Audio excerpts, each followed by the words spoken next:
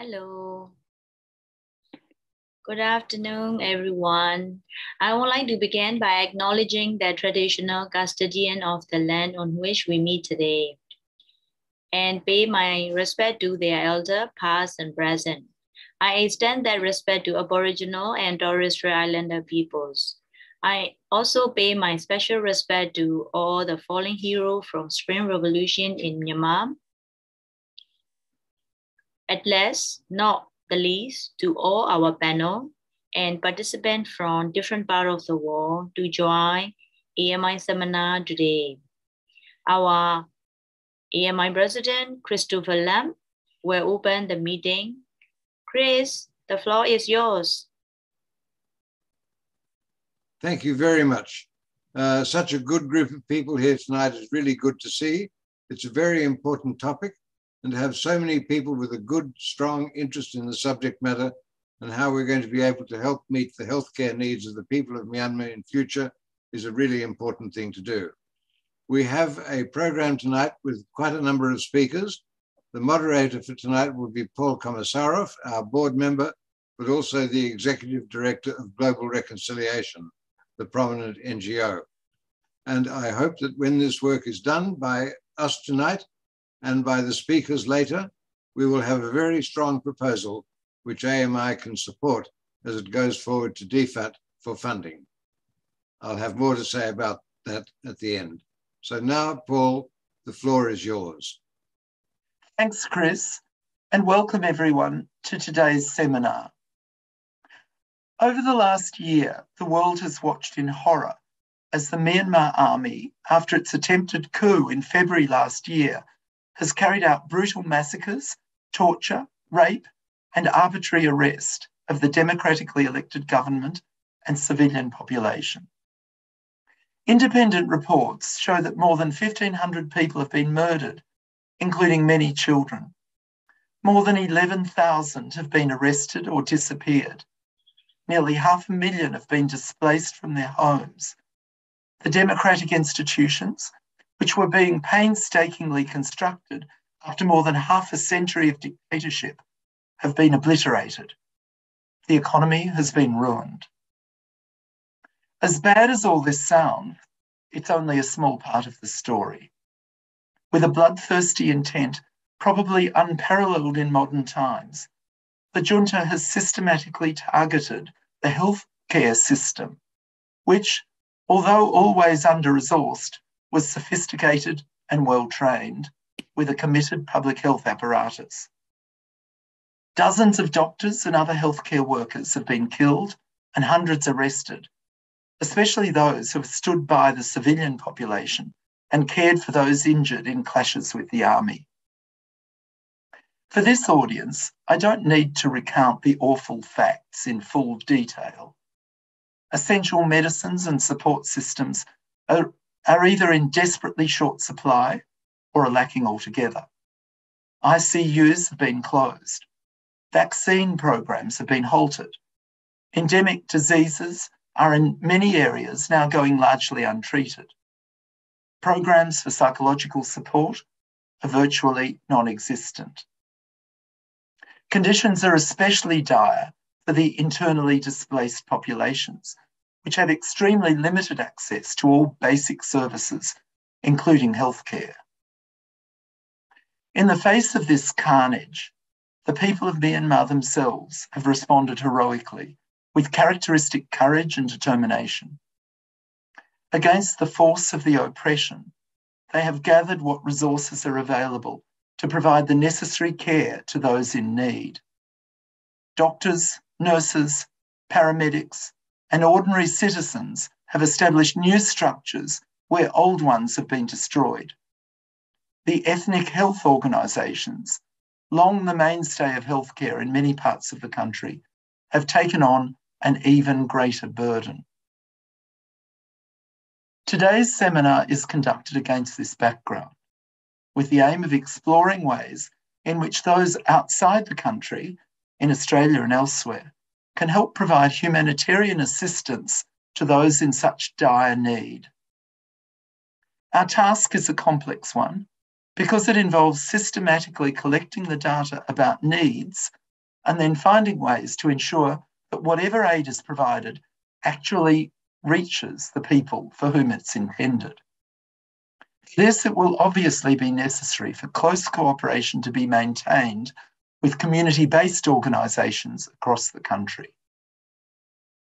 As a preliminary part of this process, we've invited a range of speakers and commentators to give some short talks, about 5 minutes in length, which will then be followed by some commentaries and general discussion.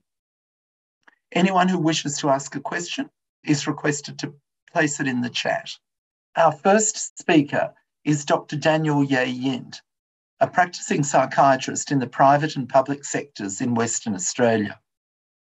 Daniel's a Fellow of the Royal Australian and New Zealand College of Psychiatrists and a member of the Royal College of Psychiatrists in the United Kingdom. His practice involves a holistic approach which incorporates both pharmacological and psychosocial interventions. Since the coup in Myanmar, Daniel has been involved in pro-democracy movements and advocacy for human rights in that country. Daniel, thank you for addressing us. Thank you very much, Paul, for your kind words, and hello, everyone. So in the 5 years leading up to the coup, the landscape of healthcare system in Myanmar was very different. Most patients are getting good quality of care, free healthcare from the public hospitals. During the COVID crisis, nurses and doctors worked endlessly to flatten the curve. We were ahead of our neighbor ASEAN countries to receive the COVID vaccination, and there's a plan to roll out the vaccination nationwide very soon.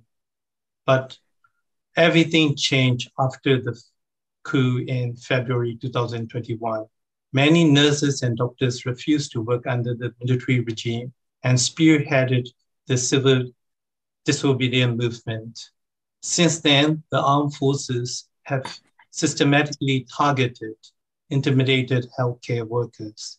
They have raided COVID-19 clinics, take away all the medical equipment, arrested doctors at their homes, hospitals, revoked license of prominent physicians, surgeons, and block vital humanitarian aid, resulting in decimation in Myanmar healthcare system amid the pandemic. Today, Myanmar is one of the most dangerous places in the world to be a health worker. To give you some examples, Dr. Tata Lin, a former director of Myanmar Public Health Department, was arrested in Yangon June last year with her husband and her young son. Friday last week, she was sentenced to 3 years in prison with hard labor for alleged returning a vaccine and immunization grant from UNICEF and WHO. Similarly, Dr. Mae Tao, a surgeon and a lecturer at the University of Medicine Mandalay, and his wife, Dr. Suizin Un, were beaten and arrested by the security forces from their home under the charges of having ties with NUG. While detained in a prison, he reportedly caught COVID and sadly died. He was only 45 years old. Many of such similar stories are happening around the country every single day for our healthcare workers. According to the report by the Physicians of Human Rights, this is a US-based organization, there have been a total of 415 attacks on healthcare, 286 health workers arrested and detained, 128 health facilities been attacked, 30 health workers been killed.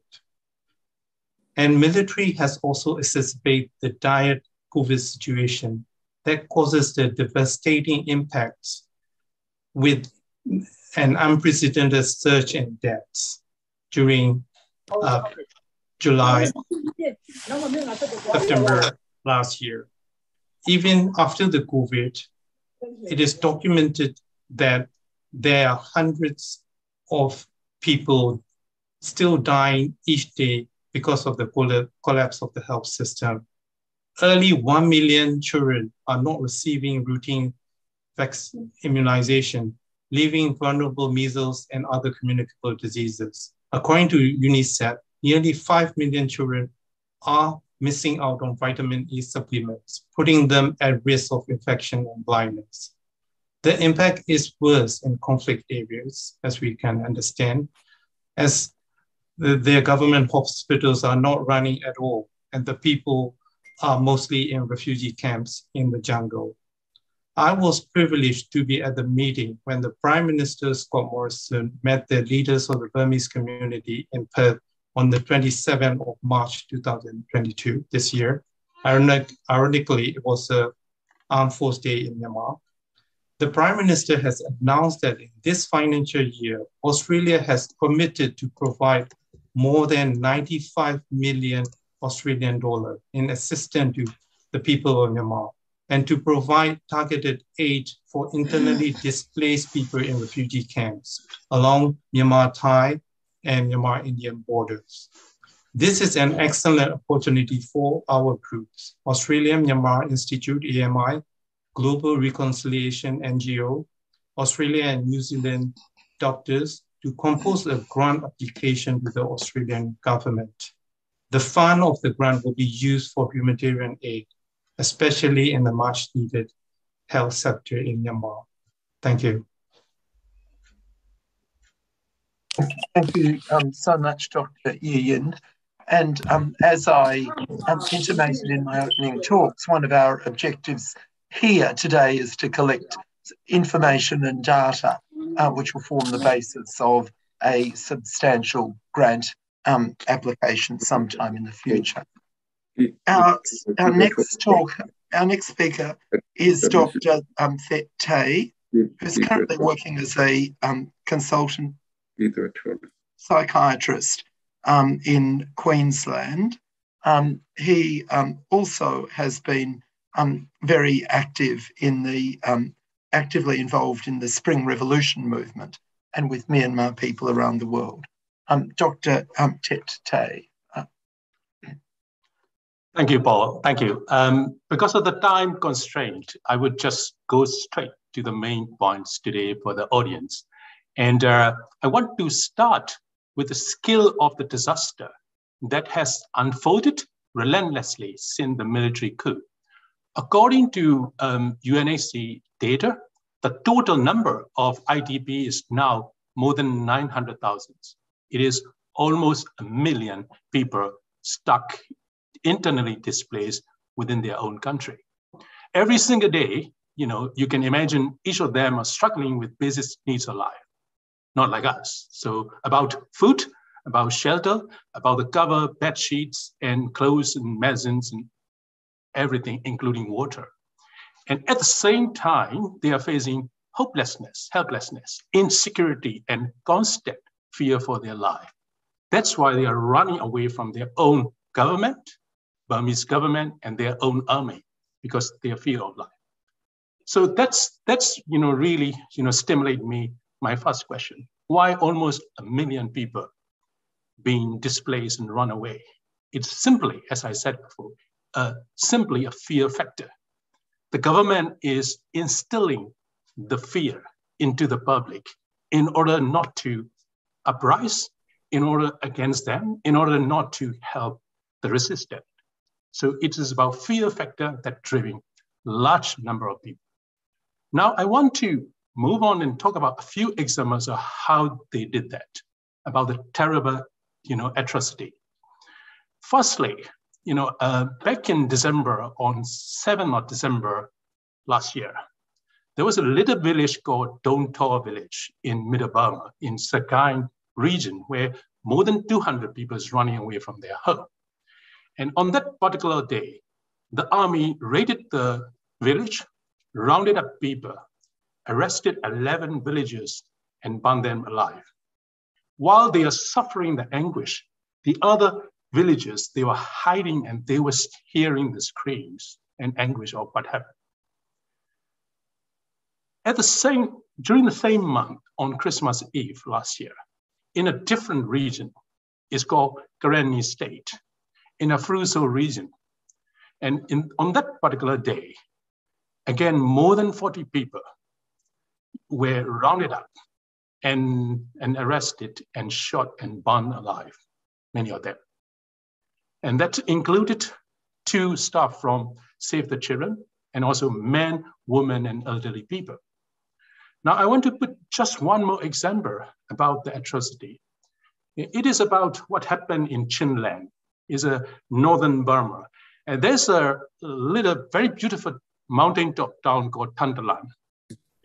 Again, the Burmese army raided the town, bombarded with heavy artilleries and burned houses, shooting civilians. More than 900 houses were burned, and the whole town population, 10,000, Chin people, mostly a Christian Chin people, they ran away. The town is a deserted, area now. So this kind of similar incidents are happening across the whole country. If not every day, it will be every week, every month, many, many occasions. And this is, for all of us, this is crime against humanity. This is human rights violation happening in a big scale that's causing the IDPs. And now I want to move on to the second topics very quickly. So how do we help these people? So I'm really glad that, as Dr. Ye said, we're going to get a grant, large amount of money from Australian government to help these people. But, our group is a little bit anxious about that. The money must not go through the government.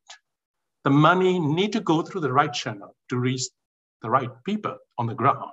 So with this bear in mind, we are, small group, we contacted National Unity Government, met with Health Minister last week, and discussed about how we can reach the people.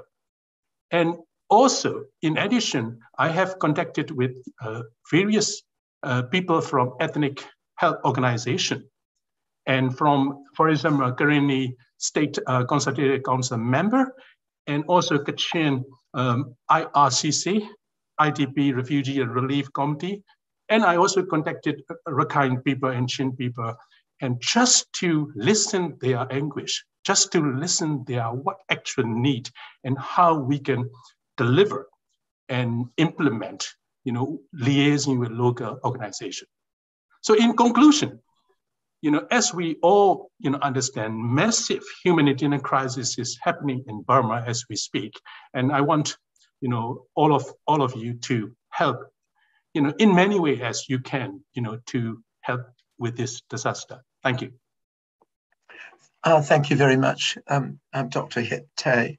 And the comments that you made about the logistical challenges in actually providing support are going to be very, very important issues for us to address as we develop our ideas here.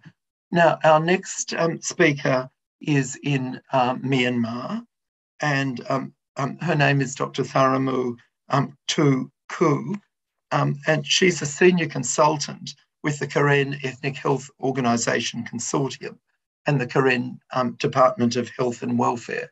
And she's speaking on behalf of herself and Dr. Merdin Myat Kyaw, who's the Senior Executive Officer of both of these organisations. Dr. Tu, I know you have a presentation. Are you able to share your screen, or would you like Mae Tao to do that for you? Now the screen is, you have to activate it. Now it's disabled. Yeah, so Mae Tao, can you do that? Because I don't think that Tu is able to share her screen. Yes, I can share it now. Okay. Okay. Okay, lovely. Well, yes, we can see that. That's perfect. Yeah. So last week when I'm talking with Paul, he will let me present us about the medical needs for the IDPs. So I'll present it about the medical needs of IDP. And I also have a chance to interview 3 to 4 camps coordinator for this, IDP camps coordinator or IDP camps responsible for this topic. So after the military coup, the public health of the Myanmar largely collapsed and the people do not rely on it. As I'm in the country of Myanmar, now the public health system of Myanmar is, we can say that totally collapsed, and some public hospital has to combine, like 2 hospitals have to combine to 1 hospital to run, fully run, so that they can run it fully. And some hospital, they have to combine 3 to hospital to run, to have a complete run. So after the military coup, the public health system becomes like that.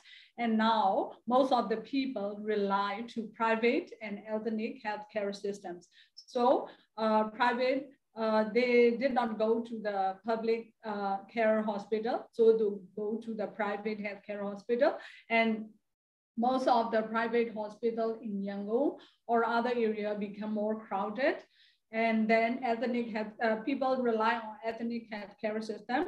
And then the ethnic healthcare clinics, they have a referral pathway and then refer to the secondary hospitals of the, refer the patients to the private healthcare, private hospital. So most of the system is now become like that in Myanmar. So people have also been put at risk by increasing violence and attacks on villages and townships by the military. I did not explain it, but I think you will all understand about it. Even ourselves, we have to make concern for our security and safety also. So we can say that the country is now the most dangerous place in the world for medical workers. So even us, or even me, sometimes I do not travel to remote places because of the security reasons. So I think you will understand what I mean. And then for all the healthcare services, all the expenses have to come out of the pocket.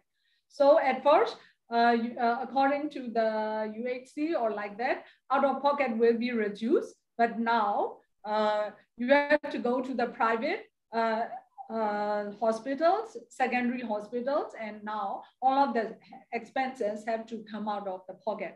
But in Yangon or in some area, we have like a low profit or no profit ethnic hospital. So we have some links with our current people in current state or currently people in current state. Then they have a small referral pathway with that ones, and then we can provide some support as much as we can. So this is about the healthcare, current Myanmar healthcare situation.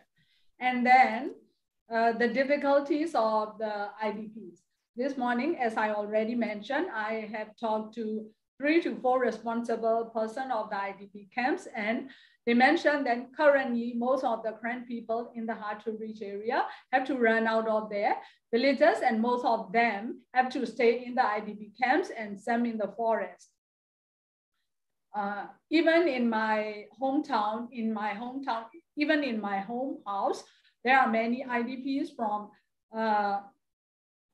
Kayin State, because most of them are my relatives. So nearly 25 or 26 people, my relatives of 25 to 26 have to come and stay in my home. So we can mention how it's happened in our country.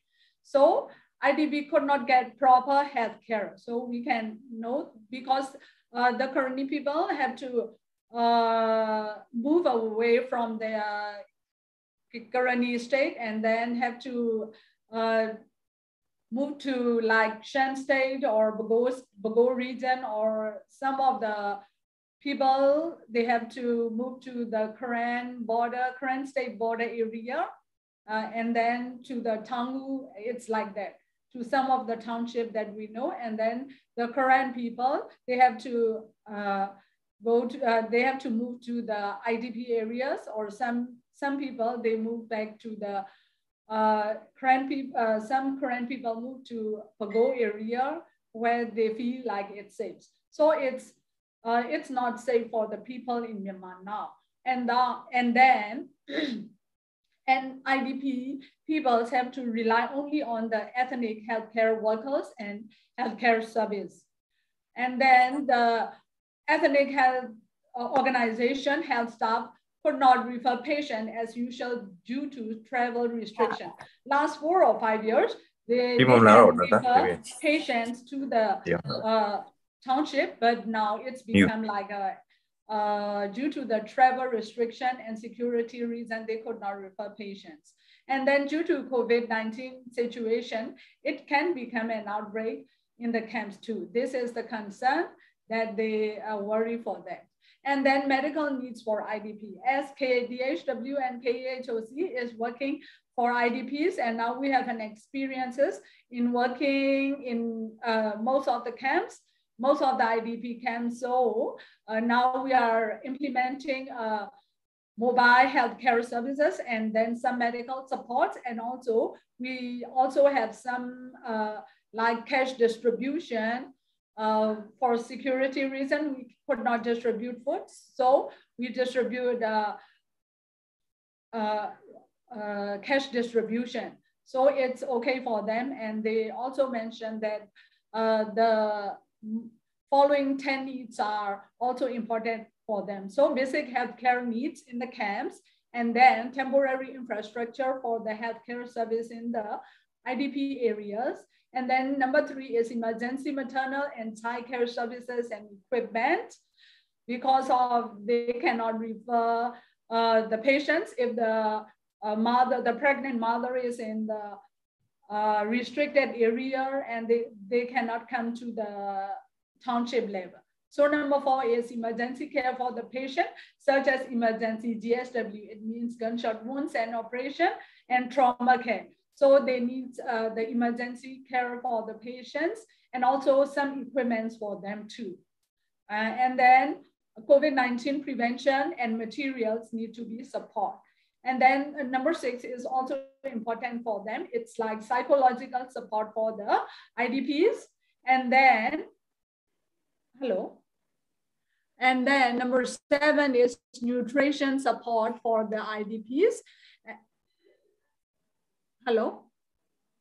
Hello? We can hear you. Yeah, because of the light is, light went out from my side. Sorry for that. And then 7 is the nutrition support for the IDPs. And then if possible, like emergency referral pathway for the IDPs need to be found out. And then according to interview with one of the IDPs camps, he mentioned that shelter needs for the IDP is now important because of it's near to the rainy season, and wash activities also need to be considered for them. And they also mentioned that implementation way for the medical needs for the IDP need to implement through cross-border organization, and then ethnic health organization in the country, and then through the ethnic administration organization coordination. And then the program must be like, need to have an integrated healthcare services program that is integrated mobile services and integrated healthcare services.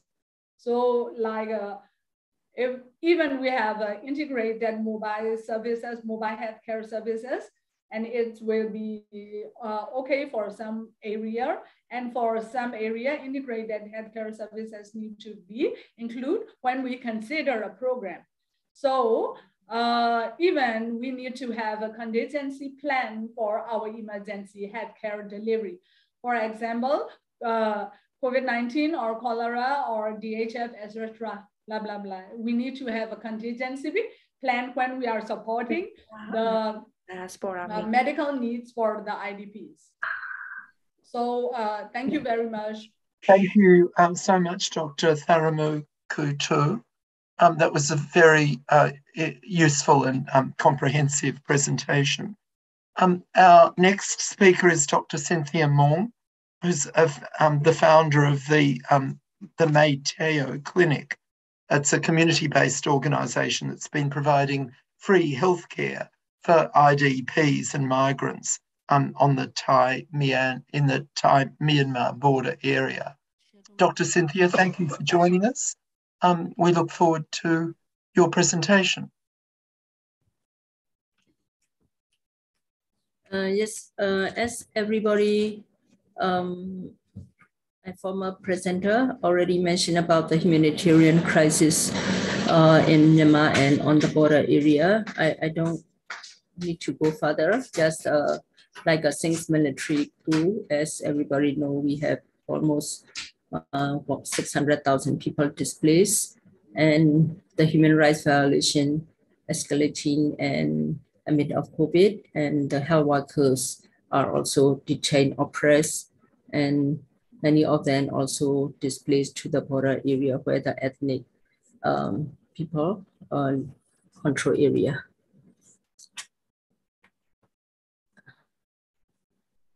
Sorry.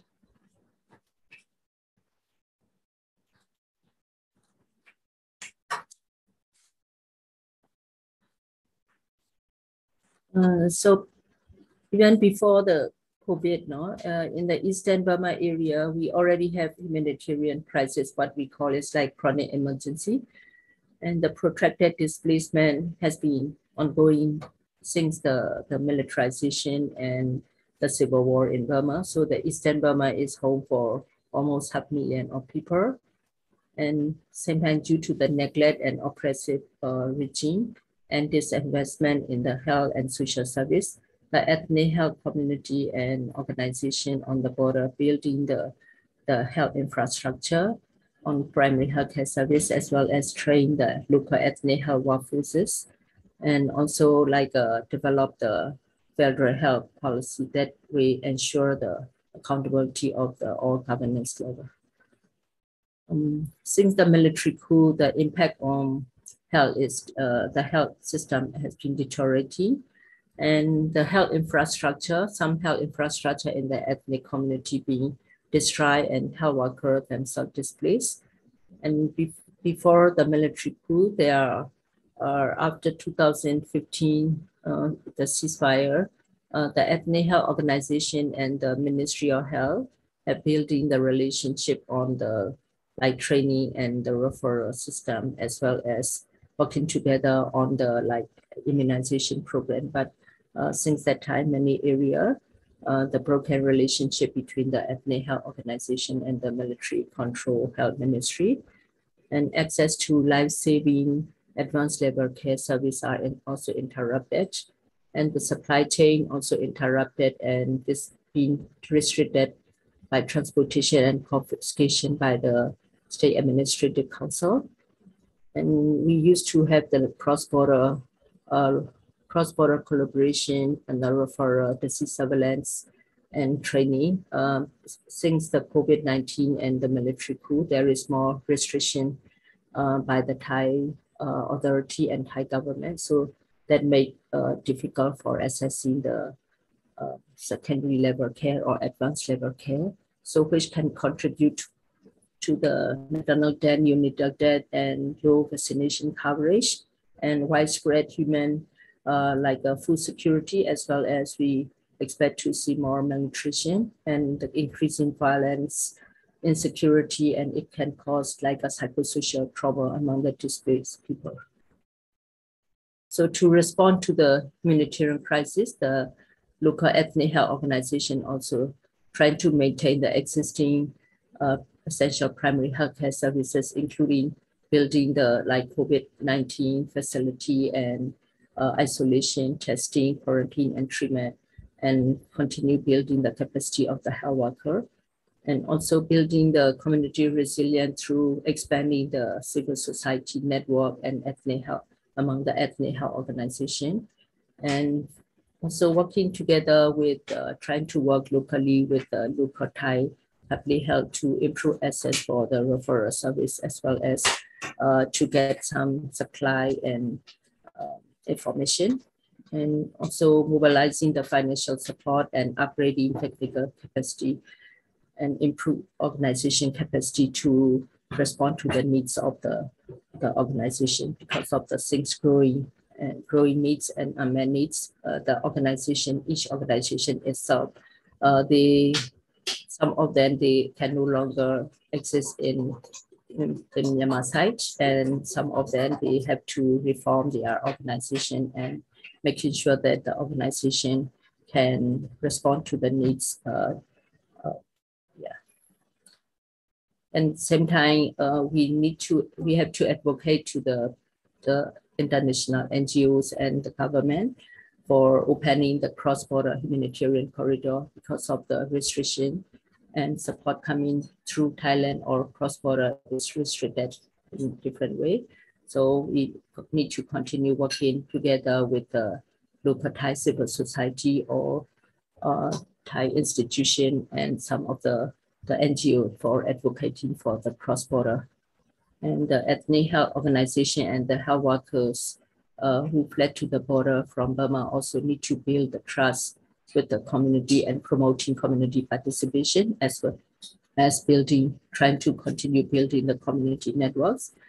And also the social protection is another issue. People are so desperate need of help, and people who return from because of some of the people who are living in Thailand can no longer exist because of the legal documents or jobs, so they have to return to home, or people movement is growing in this time, and people who used to access HIV treatment from the Myanmar government hospital can no longer access this, and the women, children are documented. So different level of intervention need to be need to work with different organizations.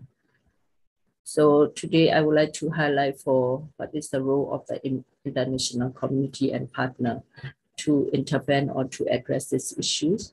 So all the people of Burma are united to fight against the military dictatorship. So thus we need to stand solidarity with the people movement and to avoid action that legitimate the state administrative council and that violate the human rights violation. And the humanitarian assistance should develop to tailor the local context, different contexts, because in each different ethnic area or also inside Myanmar, in dry zone, different humanitarian needs and different contexts. So we need to continue multi-sectoral consultation and continue consultation to meet the needs of the local people, and to continue support the community resilience through increasing humanitarian support and developing strategy for community involvement and long-term community ownership. And we need to also invest in the local capacity building and reinforce local system through building the equal partnership between the international NGO and regional and local partner. And also we need to continue advocate to the responsible or related stakeholder, including the Thai government or international community, to promote or to make available for humanitarian assistance for more efficiency for aid delivery. And we also have to work with the human rights group, media group, and to protect human rights defender, because since the human rights violation can continue making the atrocities and crisis, so we need to stop that.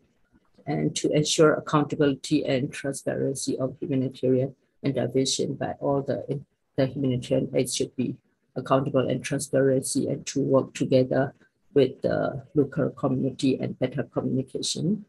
And so for all the humanitarian assistance, when we work on not only working on the relief and humanitarian, we need to look at building the capacity of the local organization and make more secure and sustainable way. And also that can make more people participation and inclusive peace process. Thank you.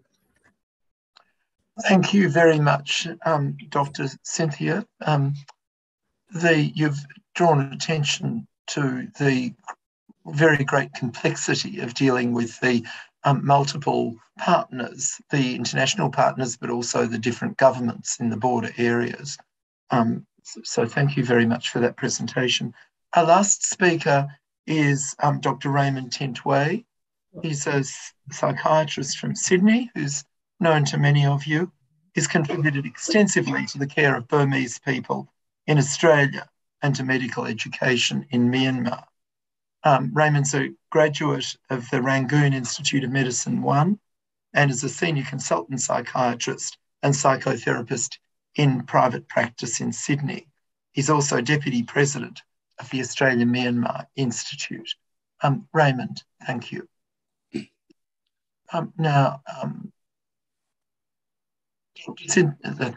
all right.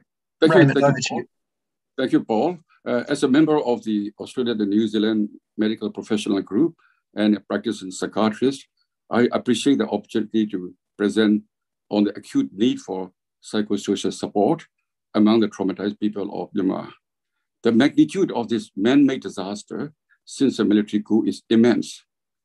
The healthcare system has collapsed, and there are approximately 1 million internally displaced people scattered across the country, including ordinary civilians who were forced to leave their homes due to the military's indiscriminate attack on people. In reaction, people have joined resistant groups to defend the people from the military. Internally displaced people face malnutrition and deadly infectious diseases such as cerebral malaria.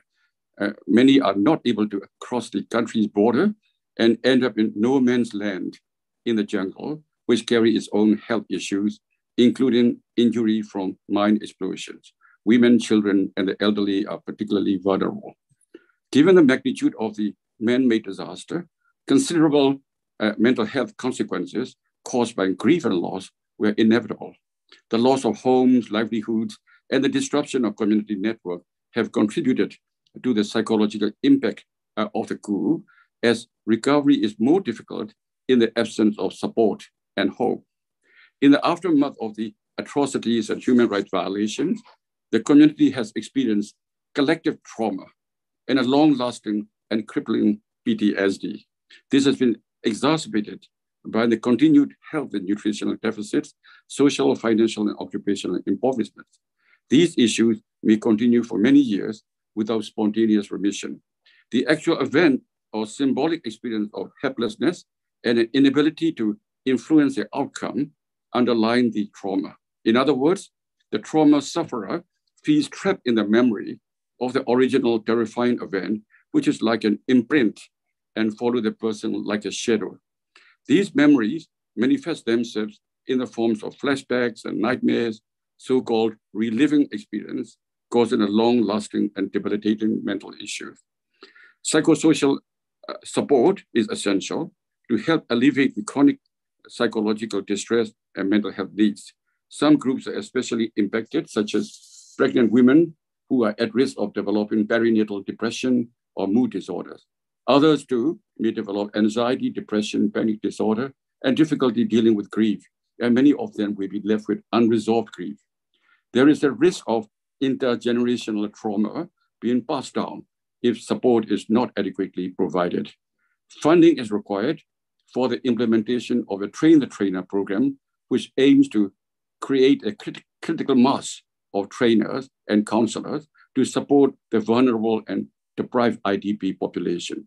These programs require funding for internet services, daily education, evaluation and research, and providing educational materials. This is based on the well-established ICRC and IFRC model, translated into Burmese and modified to suit local, cultural, linguistic, and spiritual needs, as trialed by a group of workers, including the Sydney-based Burmese Medical Association, among trauma survivors in the Irrawaddy Delta in the aftermath of Cyclone Nargis in 2008. These trainers will empower members of the community to be active in recovery and rehabilitation through training and equipping individuals to help each other. These programs also offer training in psychological first aid and aim to reduce the stigma associated with mental illness. A coordinated and collaborative response, perhaps in collaboration with already existing services under the NUG MOH, Ministry of Health, and National Health Council on the Thai-Burma border, is needed among donor agencies and local partners to design effective and feasible strategies, including capacity building through training of nurses, counselors, doctors, and teachers, who will in turn train others inside Myanmar who deal with the displaced people by means of the Train the Trainer model. Thank you. Thank you very much, Dr. Raymond. It's a really important reminder of the importance, the critical importance of psychological support, which is often neglected in these critical emergency situations. And also, you've drawn attention to something that other people have referred to, and that's the importance of education and training in the multiple areas of support. Now, we're now going to move to discussion, and I'm going to ask a couple of people if they'd like to make some brief comments.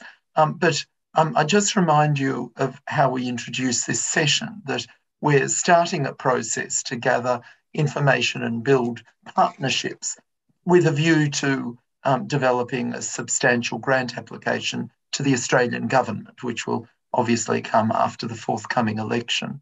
And we're looking for people to participate in this process.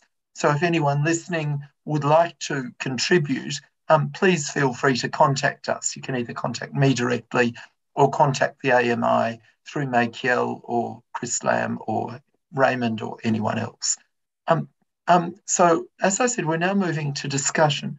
Perhaps I could ask Ian Campbell, who's who I know has worked in this area, to maybe by way of a brief commentary on what you've just heard, to reflect on the role of the community-based organisations and the processes that are rooted in community in responding to these crises.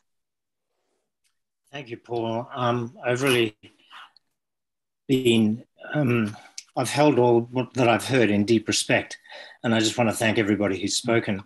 I've worked globally with local neighbourhood and family-based and street-based conversational processes for the last 30 plus years, coming out of the HIV/AIDS epidemic and linking that to various other issues relating to health, not just Ebola and COVID, but addictions, post-conflict resolution approaches through local neighbourhood conversation. Now, I listened very carefully to Dr. Cynthia and also the very fine last presentation where the commentary was made about the non-negotiable need for psychosocial support. What I would ask is, to what extent is the potential being seen for neighbourhood-based engagement where there's synergy between home, neighbourhood, and other community clusters that might include internally displaced people in camps and border areas where people have come from Myanmar into Thailand and so on? What potential is there for, and what is already happening around an implicit process of neighbourhood conversation that synergizes the intimacy of family and the shared concern and the potential shared hope of neighbourhood community in terms of making a difference through health entry points, even in very high conflict and high suppression situations. This, with many colleagues I've worked with in different parts of the world, including Myanmar, back as far as 1991 in Yangon and Moree, and then also from 2015 with an international NGO that was looking to see a cluster approach to community health form. And then just before COVID came, I was working with others in the northern part of Thailand and the southern part of Myanmar. And we saw the cross connection through neighbourhood conversation on both sides of the water, for example, that did bring a sense of cohesion and connectivity between families on the one side, families on the other, local communities on either side, and local NGOs and organic groups that simply wanted to make a sense of safe landing for people who were coming across to Thailand. They were of mixed nationality and of mixed religious background, and they were doing a great job. Now, I'm conscious of what's happened since. And so I'm really asking the question, what's the potential there for, even now, stirring the potential and the capacity of local community conversation through strengths-based approaches that in different parts of the world we have called simply SALT. Get the story, respect people by listening to their story. That brings about a sense of presence and accompaniment, and greatly stimulates the sense that psychosocial support is happening. It's a listening process that appreciates the strengths of local people to care, to connect, to be community, to change, to have hope, and to transfer from one area to another. And then it's the learning disposition by all players on the ground. I was interested in Dr. Cynthia's comment about strategies for community engagement. I wonder if even now, in different parts of the landscape and the situation in Myanmar, there's surely must be scope for going this route from the inside out and putting money and policy and practice into that, along with all the other systems intervention that is obviously needed. There's a complementarity here in my experience that is there to be discovered. So I just want to put that out there, Paul, as a questioning with respect for what I've heard, and with the view that there is immense local community capacity all over the country that needs to be respected, understood, observed, and explicitly uplifted by an intentional approach to the facilitation of local, neighborhood, and wider community conversation through a health entry point. It doesn't have to relate explicitly to politics, but this, if health is being damaged, then health is also the entry point for the long-term solution. Just a thought. Thank you very much, Ian. Now, I'm going to go back to the speakers in a moment. We have a number of questions. I'll just mention that we normally finish on the hour, but with Chris Lamb's permission, we might go a few minutes longer if there's interest in doing so. I would, however, like to invite another comment from someone who's put a comment in the chat, and that's Dr. Alfred from Kayin State, who's a surgeon. Dr. Alfred, if you're there and you would like to make a personal comment, we'd really be keen to hear about your experiences. Might not still be on the line. Yes, there we go. I'm Alfred, general surgeon from Kayin State. Most of them medical centers around the areas, around the areas, and now what we are now facing is some financial problem to deal on or to buy the medical cost, and also we have to care most of the traumatized patients and most of the emergency obstetric cases where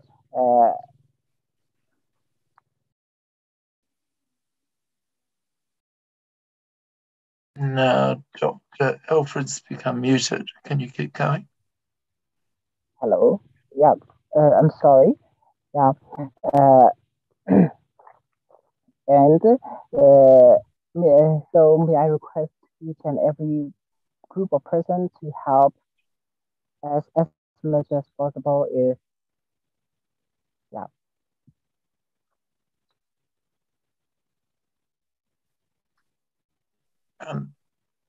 Okay.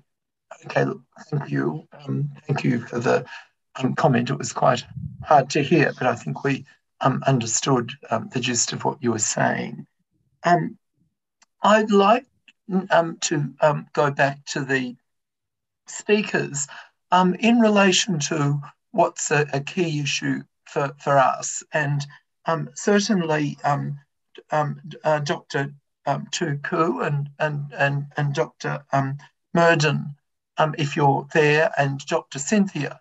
I'd like just to talk a little bit more about the actual logistics of providing the kind of aid that we're talking about. We understand that there's a huge array of issues and problems in almost every area of health need, and that there's a need both for the re-establishment of infrastructure, development of public health systems, of training of people at all levels of psychological support and so on.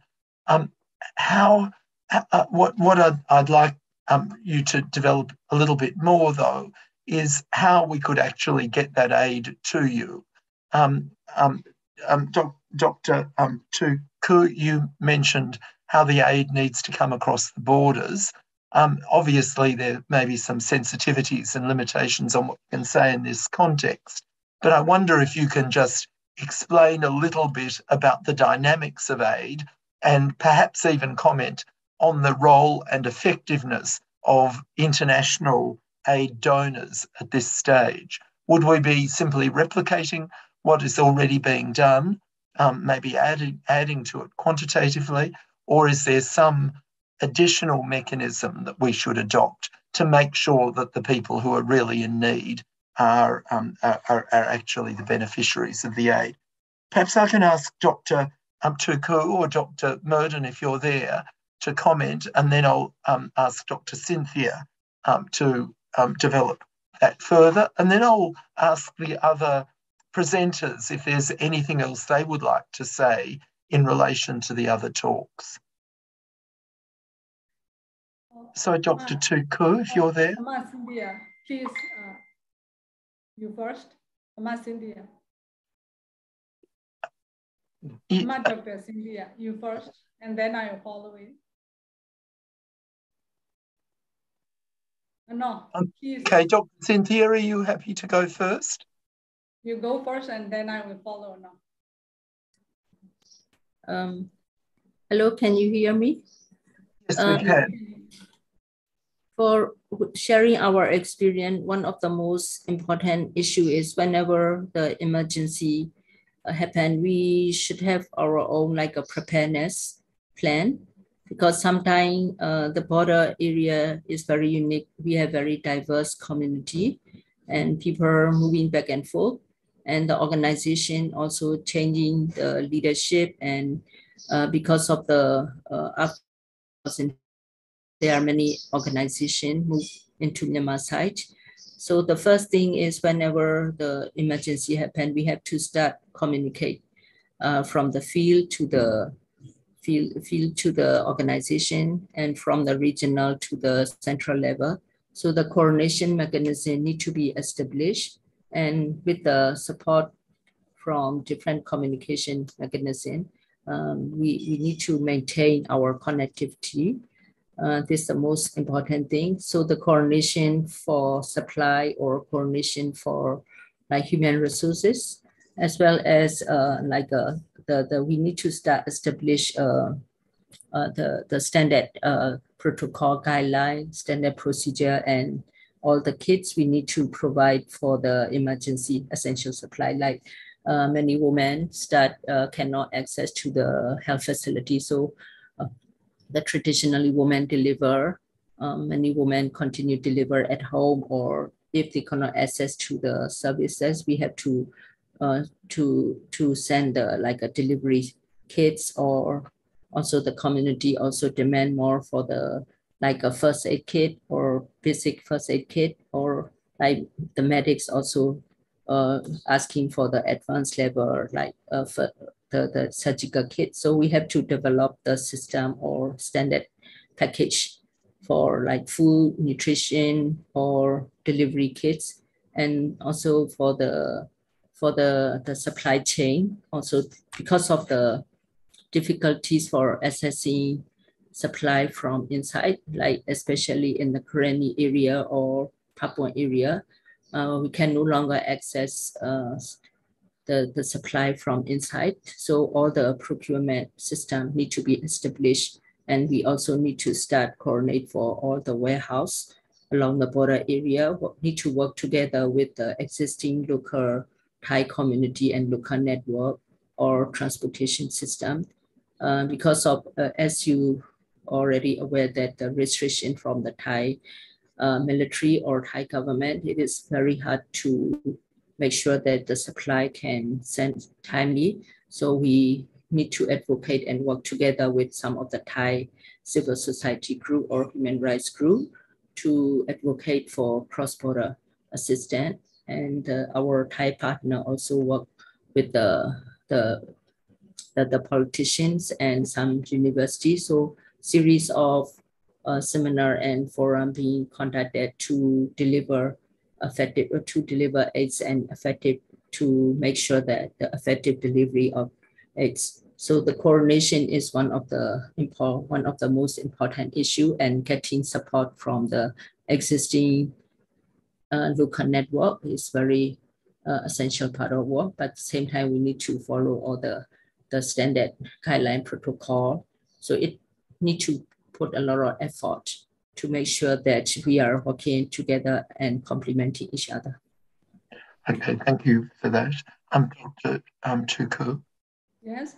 After following Ms. India, I want to mention that from in-country side, sometimes it's not easy to distribute the aid to the IDPs area, but for KDHW and KHOC, we have like 2 offices in Myanmar side and also in the Mae Tao side. So it's a bit easier to do things. If we cannot access to the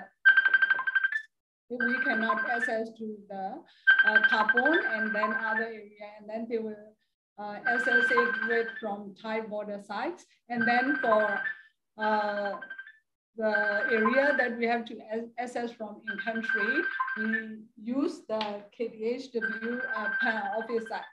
So we have 2 sites so that we can implement, and we have to coordinate for 2 offices. And then it's not easy from Myanmar side because now due to travel restrictions and other things, now we have previously like the IDP camps, it is like if it is just 2 to 3 hours to reach them, now it's become like 4 to 5 hours because we have to go around to reach to them. It's not like previous time because we have to, if the travel way is straight at first, but now the travel way is not straight, and due to like travel restriction, and also security reason for the staff, we have to go around to other villages and then to the IDP camps. So it's now a little bit difficult to assess them. Then we try our best to reach to the IDPs. And then for the materials and the kits, at first it's easy to buy things in Myanmar, but based on 9th, from the Myanmar government, they declare 1 letter for the import and export. So it will become a difficult for the INGOs and INGO to import materials for the like medical supplies for that. So I think it will become in future program, it will become difficulties for the aids or the supplies that we will distribute. But till now it works because we are just buying things in Yangon and then we send it to the IDPs. And then for the Kayin State, according to my experience, I will share some of the things that I did it for the IDP areas in the Kayin State. I didn't even know the suppliers because the supplier will call me and said, Tuku, come here. He will not come to me and I will not go to him to their places, but we met in one of the street and then we share the things or the medical supplies that we want to distribute to the IDPs area. But the IDPs, like the IDPs committee head and me, I have a contact, but I don't know who will carry the things. And then just we met in one area or one on the street, and then we provide all of our like in care, in kids or like the materials or the pregnant mother kits, and then we put in on there. And after 1 month or 1.5 months, the camps committee will call me and told me that will call me and tell me that Tuku, we receive your things. So this is the way that currently we have to use in Myanmar for the IDPs aid. Thank you. Okay, look, thank you.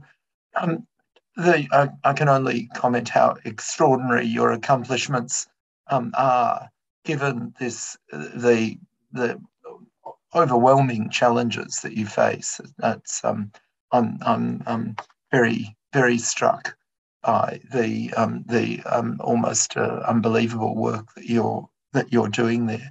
Now we're almost out of time, so what I'm going to do is I'm going to ask the remaining three speakers just to make a brief comment, maybe just one or at most 2 minutes, and then I'll ask Chris Lamb to conclude the session.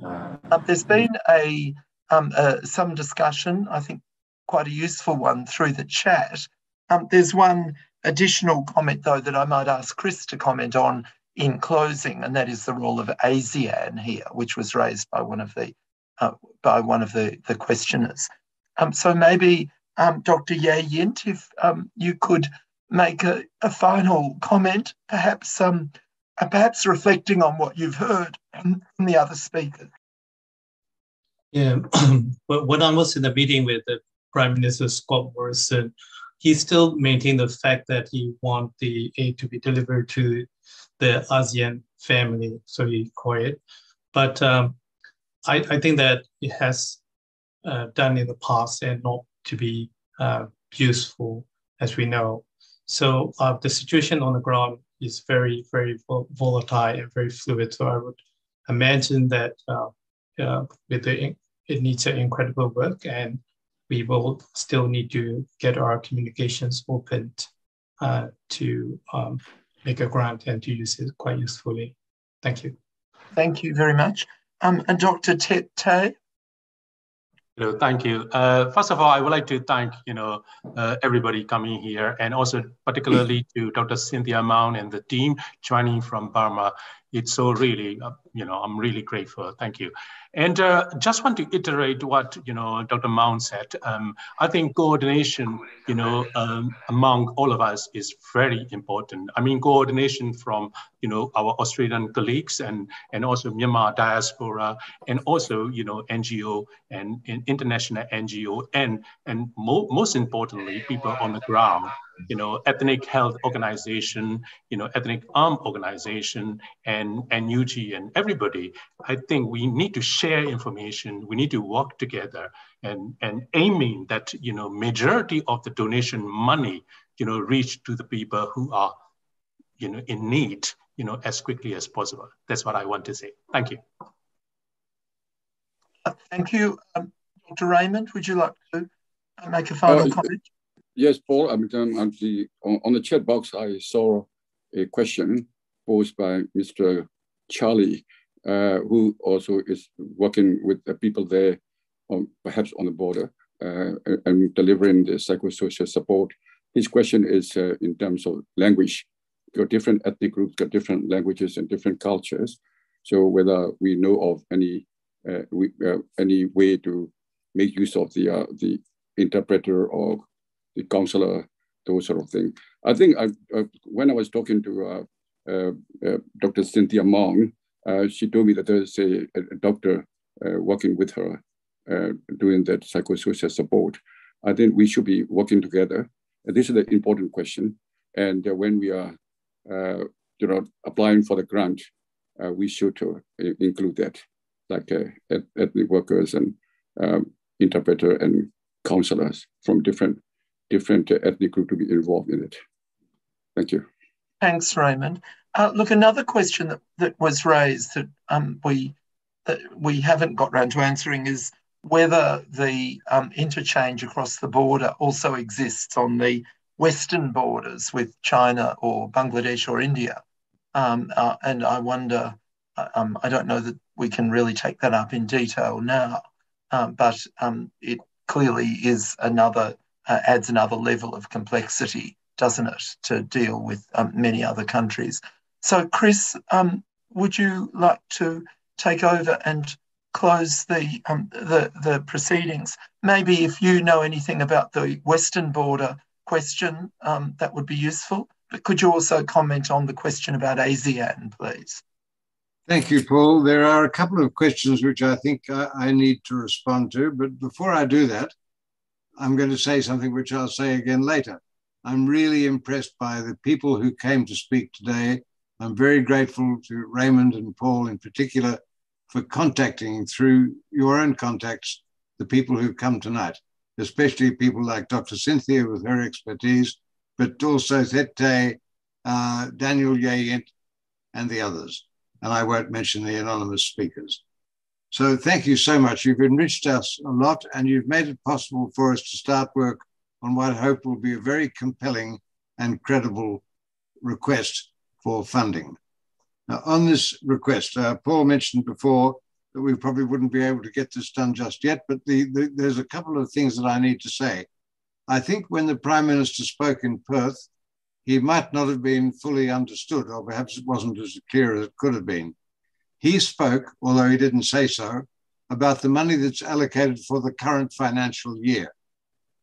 There won't be anything available from the current financial year's budget for what we're talking about now. What we're going to be putting together is a proposal for the next financial year, so starting on 1 July. We don't yet know precisely how much money there's going to be in that, but all the indications that I have from the people we have as friends in the Department of Foreign Affairs and Trade are that the amount of money will be similar to what there is this year. Now, there is a problem.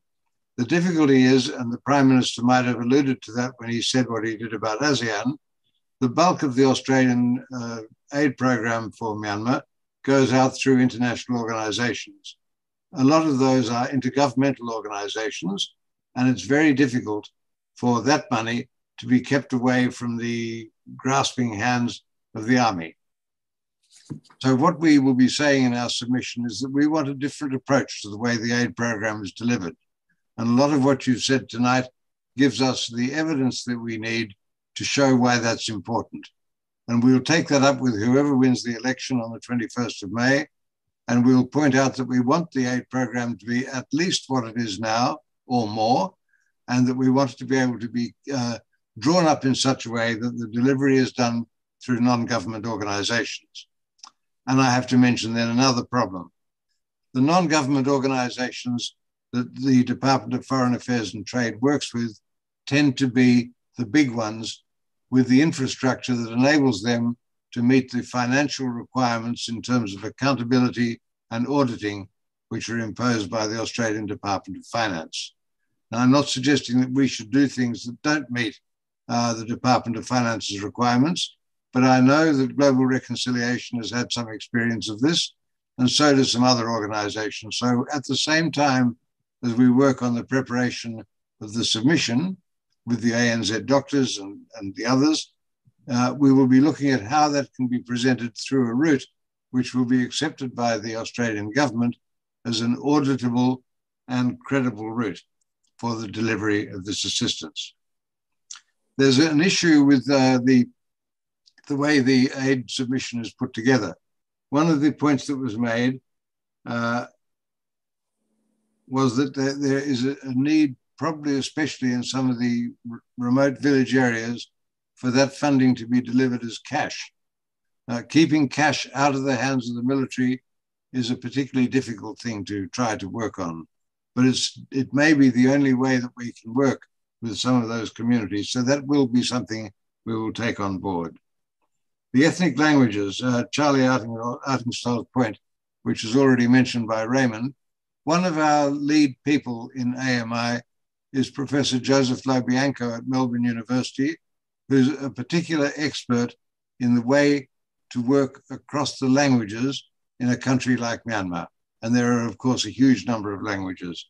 He has a lot of experience of that, and we have people associated with us at other universities who are experts in Naga languages, the Mon, it doesn't matter which side of the country you're at, we have expertise in those, and we will be looking at how that can be put together also into the submission.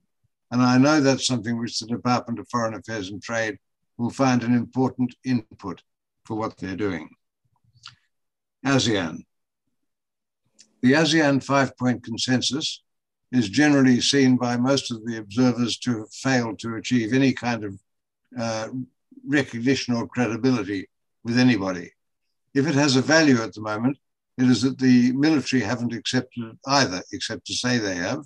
So nothing's happened. with the 5-point consensus, except that it remains on the table and remains a great irritant for some of the people in ASEAN who would have probably liked to have been able to make some progress in their own relationships with the military, but they haven't been able to do so because the military have given nice words about the consensus and then done nothing. So we will continue to use the consensus as a base from which we can try to pressure people to deliver what the country needs for its humanitarian purpose. ASEAN's role, apart from that, is very indistinct, but we will work on that too. So back to the beginning. The aid submission will not be based on what the Prime Minister said, it'll be based on the future. The people in the Department of Foreign Affairs and Trade are very keen to hear from us what we have to say, and they hope that we will be able to put together a proposal which meets the needs for accountability and auditing that I mentioned before. What we add to anything else they can get for aid submissions in this context is the evidence base. And what we've had from Cynthia and the others tonight and from inside the country and at the border is a very strong contribution to that evidence base. So thank you very much for that. And thank you all for coming. Paul, I'm finished. Do you want to close the curtain? I would just like to give my personal thanks to all the speakers, and particularly the ones from the region, from Thailand and Myanmar itself, and to everyone else who has attended. I think the quality of the presentations was extremely high. We've got a lot of work to do now, but we've got a lot of material to work with. So thank you very much, everyone. Thank you. And finally, I'd say that the next time we meet will be after the election on Monday, the 30th of May. So what we have to do is some guessing about what kind of a topic to choose for that. And we have some ideas, but if anybody has something in their mind that they think we really should put onto the agenda, send us an email. Thank you.